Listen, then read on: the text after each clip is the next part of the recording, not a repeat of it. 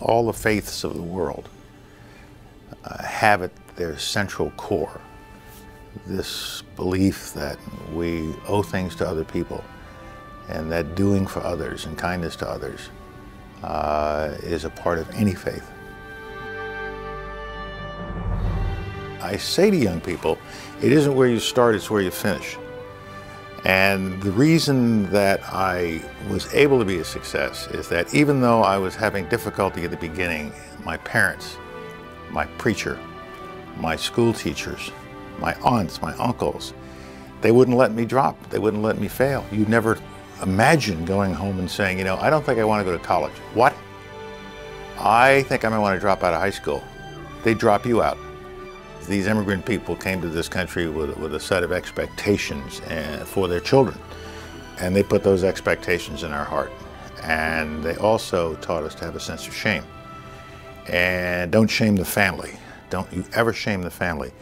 We've lost a lot of that now, and in my work with young people, and what I'm doing with America's Promise that my wife chairs, is try to put that sense of expectation back into the hearts of our young kids, and to recreate a sense of shame that is, frankly, a little on the soft side these days in American public life.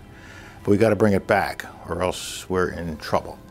And so there were role models in my own community. And what I say to young people is, don't emulate. You can't emulate Colin Powell. You're not Colin Powell.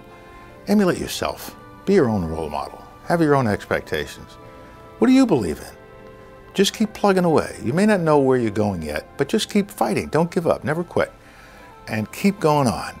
Look at my life, and if you find something in there useful, fine. But by all means, be your own role model. I'm often asked, what's the greatest thing you've learned? What's your greatest success? What's your biggest failure?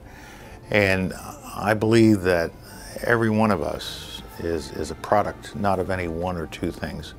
We're a product of every experience we've had, every emotion that's ever passed through us, every relationship we've ever had with anyone else. The failures and the successes all blend into making you what you are. And so I have been blessed with promotions and opportunities to serve. And I've also botched things in my life. And I'm a product of all of that. And I always find it unwieldy to single out one or two of anything without dismissing the importance of a third or a fourth thing. So I try to slip away from those questions as well as I've just done.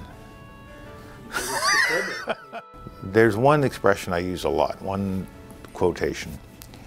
And it isn't from any famous author, it isn't from any famous celebrity, it's from a minister.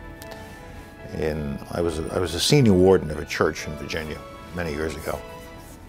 And the diocese asked us to take in this older minister who was having some kind of difficulty in his life. I don't know what it was, depression, alcoholism, we never knew.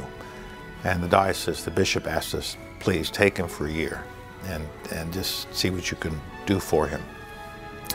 And so he came to the church and we embraced him and we tried to show him all of the virtues that you cited earlier, that Mother Teresa mentioned to you.